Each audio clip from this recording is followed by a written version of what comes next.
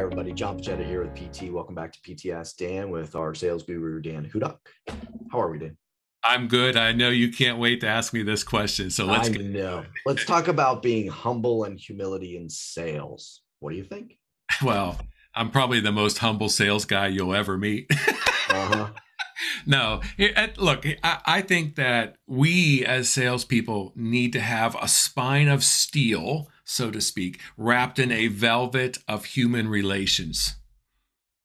Let that sink in for a little bit.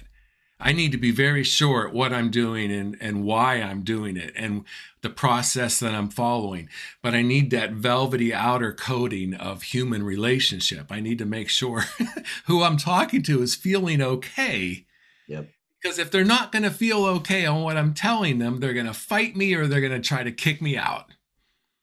And so it's kind of like this, I'll talk to an owner and the owner says, I want to do the sales training, but I really want to talk to my salespeople to make sure that they will do it. The steel spine in me goes, you're kidding, right?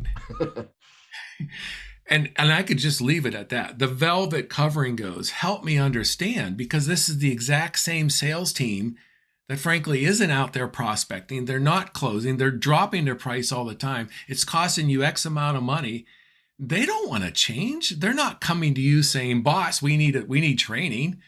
Why would you go to them? It's that kind of stuff, John. So it's be direct, but in a nurturing sort of way.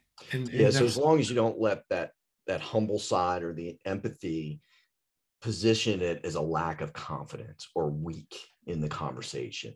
I yeah, think that's where the danger can come into play. And that's what you're describing of, hey, be firm in your stance, don't deviate from your positions, but how you present that's what you can work on in terms of that humble and empathetic side.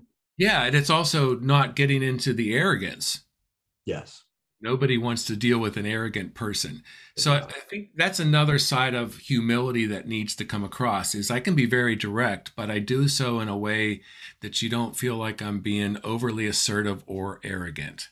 Yeah. And we've all been around that person that shows us in all the right ways. They're humble and empathetic, but they illustrate their skill sets, their confidence, and they show us their expertise. And that's kind of the sweet spot in engagement. Yeah, it's kind of like that doctor who has great bedside manner. They're the expertise. They're very sure of what they're doing, but they make you feel good as they're about to do In the surgery on process. you. Yeah. Yep. Excellent. All right, everybody. Thanks so much. We'll see you again tomorrow. See you later.